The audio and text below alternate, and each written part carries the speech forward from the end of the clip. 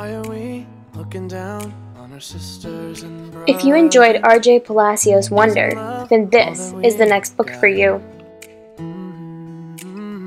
Don't we know everyone's got a father and mother? The day we know A boy whose introversion is often isolating. He falls into confinement with no foreseeable way of escape. That's when he knows what true isolation is like. And not enough love to go round. What a waste, another day, another good one. A grandma who acts like a spiritual guide and sees the multifaceted reality of childhood. we know we're all the same. Why can't we just get along? If loving one another's wrong, then how are we supposed to get close to each Kelly presents us with a diverse construction of childhood, in which Filipino folklore and oral traditions take precedence over contemporary fairy tales.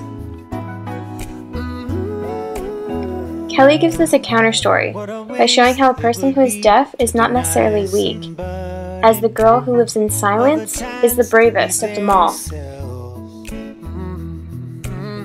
What a waste it would be if we heard from nothing. But I know that the world can change the day. Two sisters who look up to the stars and down to the rocks in order to see the fate that interlocks. We just get along. If loving one another's wrong, Because there are no coincidences. then how are we supposed to Because a misguided bully brings them all together. each other?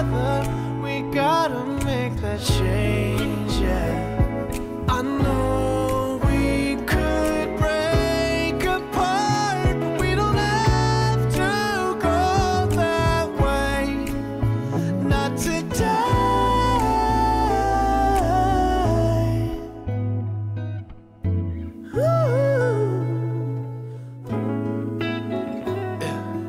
Why can't we just get along? If loving one another's wrong, then how are we supposed to get close to you? To a book that begins at the end.